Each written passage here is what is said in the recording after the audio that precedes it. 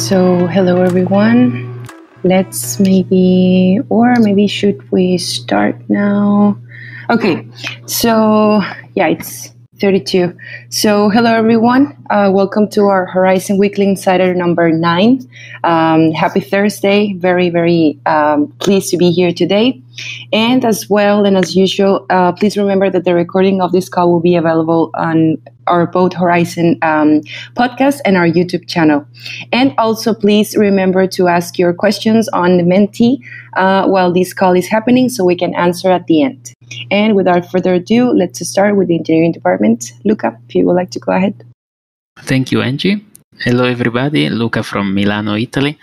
Today, I'll start with ZenD updates as we have deprecation set for October 26th. So we are working on the release of a new ZenD software.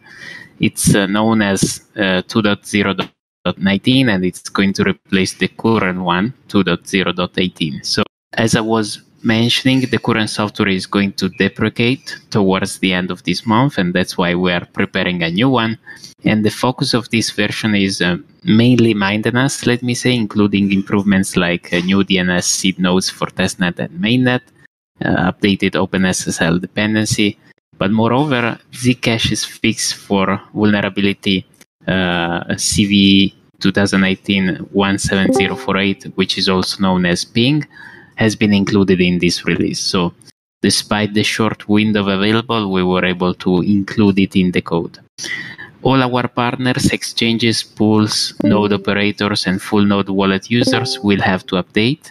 That's why we have prepared, a blog post draft that the marketing team posted yesterday on our blog. And Angie is also starting notifying all our partners and exchanges today. So we decided to run 3 rounds of notifications as usual, like last times. And today the first one is happening. The release is scheduled to be published on GitHub potentially already tomorrow, in the worst case on Monday, and we will also publish binaries on Monday. For what regards sidechains, this week was very intense as tons of code was reviewed by Alberto, and I'm referring to many different project components like the WebSocket, but also the main chain changes to support sidechains and so on. The great news here is that we are almost over with code review, so soon we will be able to start the very final activities related to the alpha milestone, which means porting the code to public and releasing it to the world. Moreover, earlier this week, we recorded the video that shows all the amazing progress we are releasing, where Alexandra in particular shows us how to start a main chain node in RecTest, then bootstraps a new sidechain, retrieves some information from the main chain, starts another node, which is a sidechain node, using the SDK code, demonstrates that there is a connection between main chain and sidechain with a forward transfer, and then shows that the sidechain received the new coins, and finally uses those coins in sidechain for basic operations. So it's a very cool video, and I can't really wait it to be released. That's it from me, and I would say also from engineering. So back to you, Angie. Thanks, Luca. Next one would be Chronic on the infrastructure side. Yeah, hello everybody. No concrete updates this week. I'm just working here in Milan together with Mac on an infrastructure workshop to really go over node tracking infrastructure, and it's pretty much just education of the team, and we're refining some procedures and maintenance tasks, automating a lot of things. And yeah, the ZenD release is pretty much ready. Code is frozen, and we're just doing some final tests, and binaries will be available on Monday, like Luca said. Thank you, Chronic. Next one would be Alan on the node side. Yep. Hello, everyone.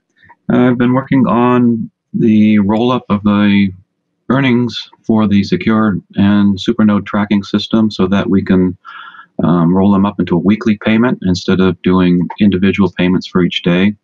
And I'll be moving that out onto testnet and testing it this week and figure out when we can deploy after that, perhaps the end of the month, beginning of next month sometime. That schedule needs to be worked out yet. That's it for now. Thank you, Alan. Next one would be Gustavo on the UX side. Hey, everyone. So we'll start with the Helpdesk update with Spencer. Hello, everyone. If you scroll up to the 1056, that's East Coast, in the Weekly Insider channel, you'll see the metrics for the Helpdesk. Briefly, we currently, at that snapshot, had 27 items open, 1 waiting for support. We had 18 items waiting for the customer. The extraordinary success that the Faucet marketing campaign has generated has also been reflected in the amount of traffic on the Helpdesk. We currently are carrying about 20 user reviews for the past 7 days. A typical week would have 2 or 3. So thanks to the Faucet for generating a lot of traffic on the Helpdesk. And thankfully, we've been able to help people a very high percentage of the time. That's for this Helpdesk. Okay, thanks, Spencer. On the development side for Sphere desktop version, we are working towards a new build for the upcoming deprecation. On the web development, we've been working pretty much non-stop on the Faucet, just refining it and make it more robust. Also making some changes based on community and user feedback and some internal analysis. We are also working on the HD project along with Jonas, and that's everything for now. Thanks, guys. Thanks, Gustavo. Next one would be Rowan on BD side. Good morning, good afternoon, everyone. First up, Vano, thank you very much for that introduction you just made. That's really, really useful for the guys in Slovenia. Really great work there. Hopefully that pans out to be something fruitful. On my side, Operation Balboa, which is kind of our local outreach here in Panama, is full steam ahead. The BD machine's churning really well.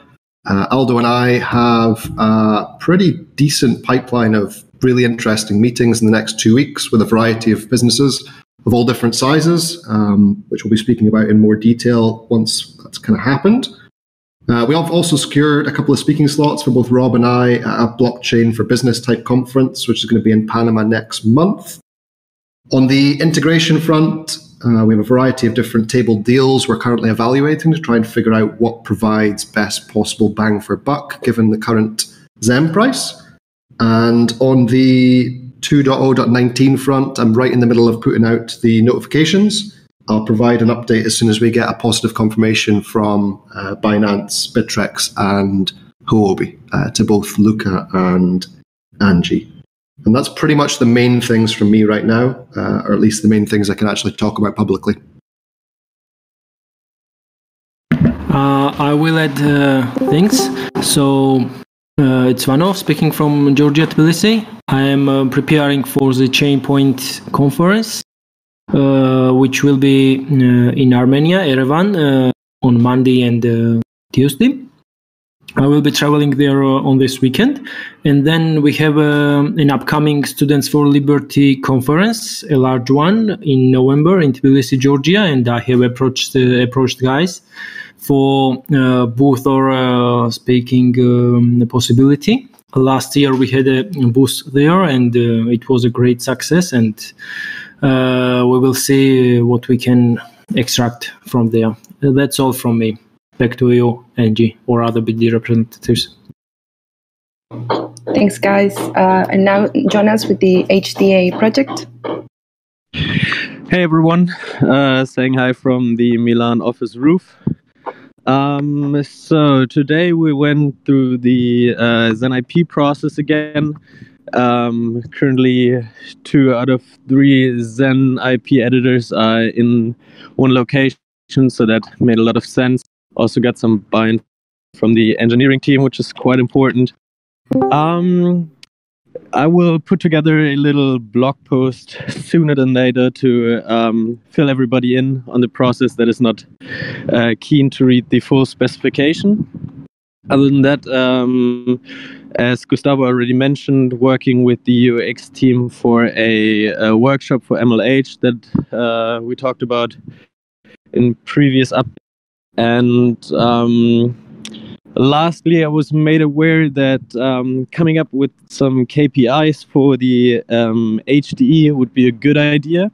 Thanks, Liat. So that's something that I will think about in the next couple of days and try to come up with realistic expectations of what we want to achieve with that platform. So that's it from my side. Back to you, Angie, and have a good day to everyone. Bye-bye.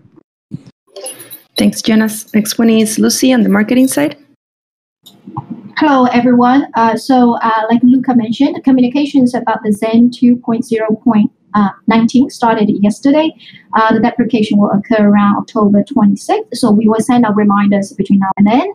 And then also the Q3 2019 report was also published last week. It summarized our activities and accomplishments in the past 3 months. So check it out if you have not done so. And then we will be posting the next blog post about our sidechain development by the end of this week. And then I just really want to highlight our exponential growth in our social media performance. Both the community size and engagement has increased greatly recently, mainly thanks to our new faucet. Jonathan will talk about it more. So, for example, our the Twitter follower just hit 30,000, and it's still growing really rapidly. And then also traffic to our website and then all of our other online estates, it's all increased by a lot. And then due to the increased traffic and users to the faucet, we also received a large number of questions and feedback from the faucet user. So thank you, the Helpdesk, for handling all the tickets, and then also Erica for responding to so many questions every day in a timely manner. So that really plays a huge part in providing a good customer service. And then speaking of Erica, she will be out of office until the 26th, I believe. She's going away for her honeymoon. So please don't contact her during this time, and then I will be her backup. And I'll keep it short, and then I'll pass this to Jonathan. Thank you. Hey, Lucy, can you hear me okay? Yes, very clear. Okay, good. A quick update. We're actually at 32,500 Twitter followers now. So we've surpassed that 30,000. So super excited about that. Just a little recap for the community. I know we went over this on Monday, but as Lucy mentioned, we're seeing some really big growth all over the place. So our main website, for example, reached almost 2,000 visitors in one day, which is about almost 10 times the normal. The same with Academy. We're seeing huge visitor growth in Academy, and we're getting a lot of conversion on that web page, which we never saw before. We've seen an explosion in Sphere by Horizen downloads. So, at the peak, we actually had more downloads in one day than the previous 2 or 3 weeks combined. And that was just in a single day. Our Twitter growth was stagnant, and now it has just exploded. Actually, if you take a look at the Twitter, our pinned tweet, which is about the Q3 2019 review, has 462 likes and 300 retweets. I'm pretty sure that's a record for this company. We're also seeing enormous growth in terms of conversion. People who are so interested in the product that they're downloading our white papers and subscribing to our newsletter. And so a lot of really good stuff. And the thing that I mentioned on Monday is we haven't even done any marketing yet for the new faucet. So once we really stabilize the infrastructure and we put the pedal on the gas, I think this is just going to be the start. So one of the things I'm working on now is, we really have to revamp our welcome email to the community. It wasn't meant to be sent to, 6,000, 10,000 new users a day. So I'm working on revamping it, making it much more simple, much more fluid, and trying to customize it to this new audience that we have. That's pretty much what I'll be working on this weekend for the rest of the weekend. And that's it for me. Thank you. Thank you, Jonathan and Lucy. So now Rosario with Product and Engineering. It's great to hear, Jonathan, that you have a work-life balance. So I'm joking on that. But I did want to piggyback on Jonathan and the marketing team. You guys have been doing a fantastic job. And the last couple of years have just been creating the foundation. So creating our brand, creating our assets, creating our messaging. And now it's perfect opportunity, and love seeing the exponential growth. So I know that you had your market growth target, and now you've exceeded that, and now I'm looking forward to the new target. So congratulations to you guys. Yeah, Rob told me I can't sleep until I get to 100,000 or 4 times growth. So Twitter followers. So I'm just trying to get some sleep here. Okay, well, you could join Chronic on the no sleep campaign, but no, you guys have to take care of each other, because this is it's a race, but we need to be able to just keep going, and so do sleep a little. But anyway, so I'm here in Milan, and the energy is just explosive. Lots of great discussions, and talking to the engineering team about our product, and it's just been great to see that collaboration amongst different team members that have been here. So we are near great news. We are near to complete to bring our engineering team, to build our engineering team. So we have a new candidate that is starting very soon. He's C++. We also have another Java dev that's going to be starting as well. And we believe that we have probably 1 or 2 more individuals to hire, and that is, we have a complete team. So we're looking to hire an in-house cryptographer that is going to be supplementing our third-party cryptographers that we are working with. And so that's is a great news for us. So, Luca, you mentioned about Zendi, because that's immediate, but we've also are near completion for Sidechain Alpha, and that is an incredible milestone. So we're really excited to have that. So I've been working with the various teams on the campaign cycles for that and the communication. So, Jonathan, I know you and I need to talk about messaging and bringing in Rob and Liat for that. So we'll be discussing that later. Thank you. Thanks, Rosario. And now for the leadership closing thoughts, please, Rob.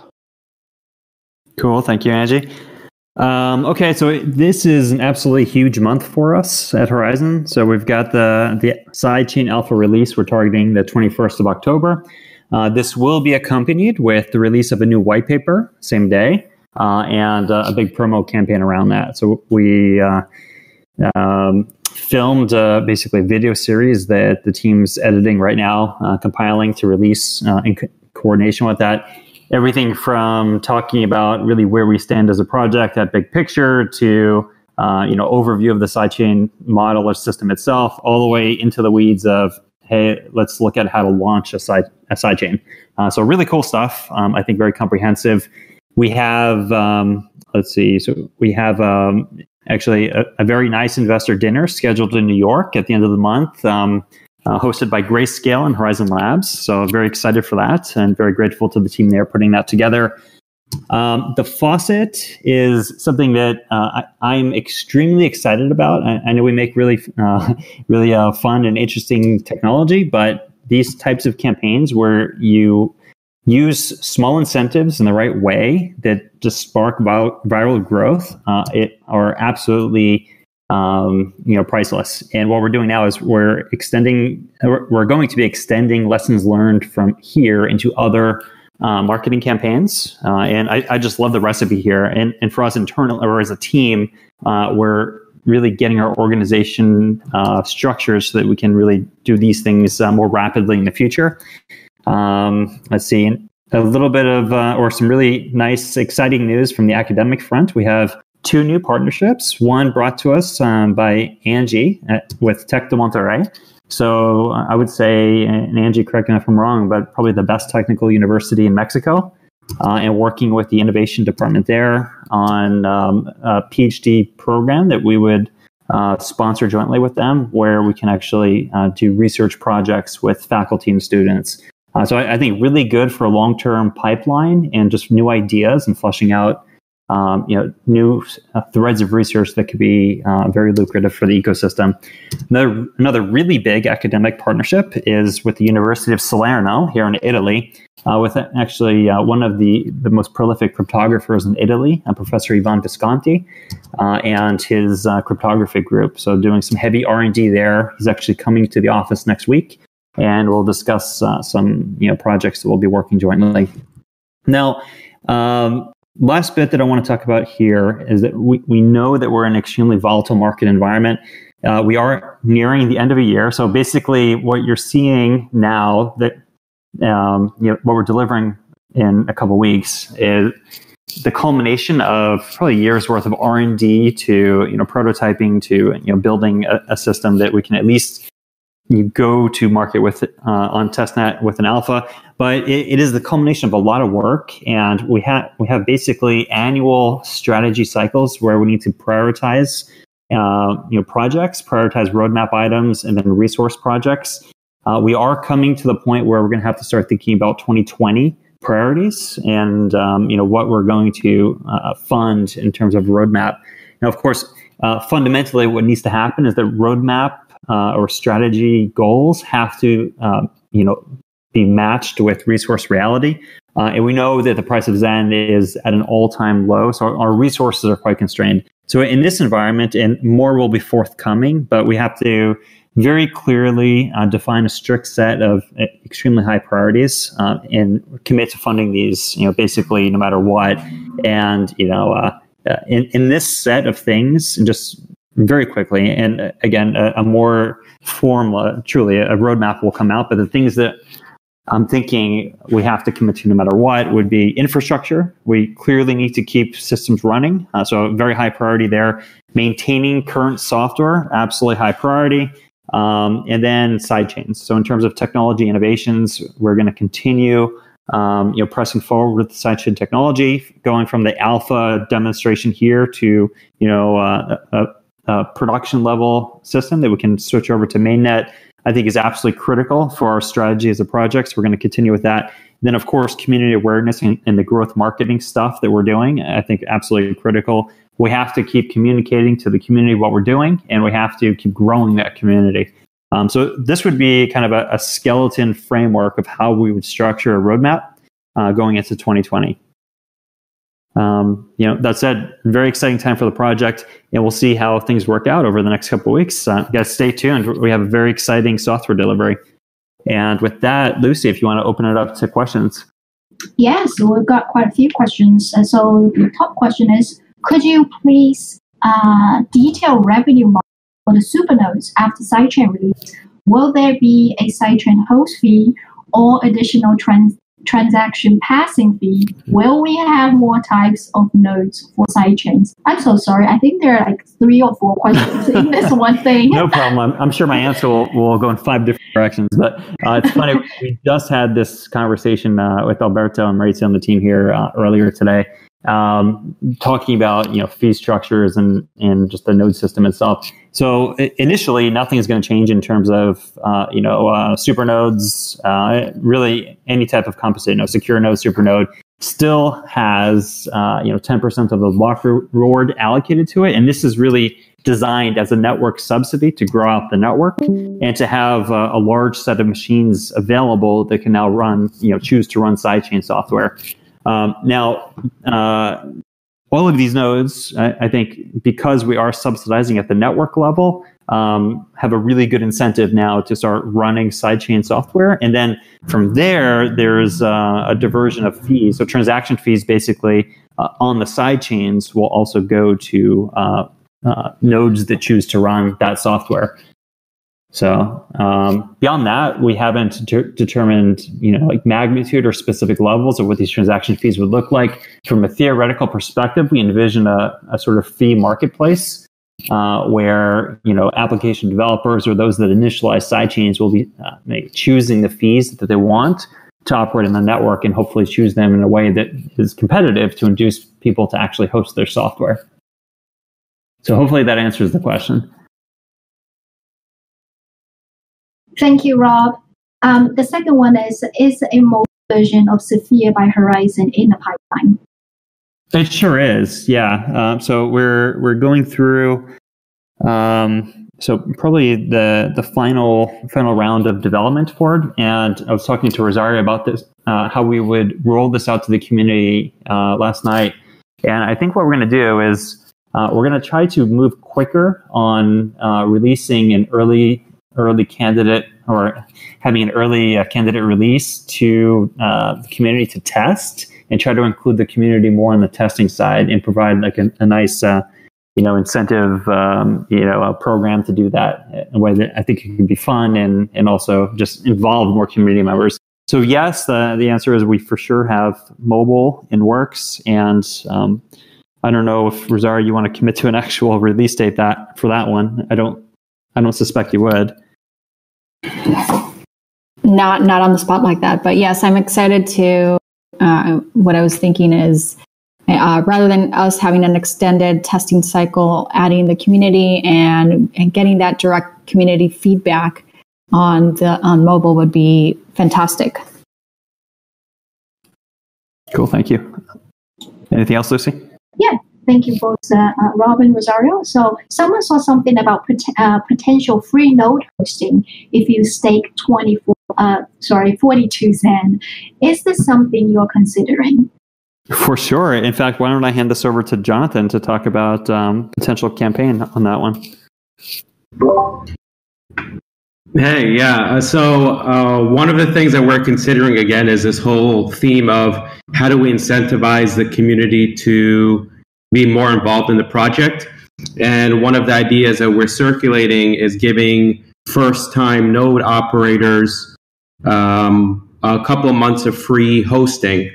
That way they get a sense of what it's like to set up a node, or what it's like to have a node, what it's like to work with one of our vetted node providers.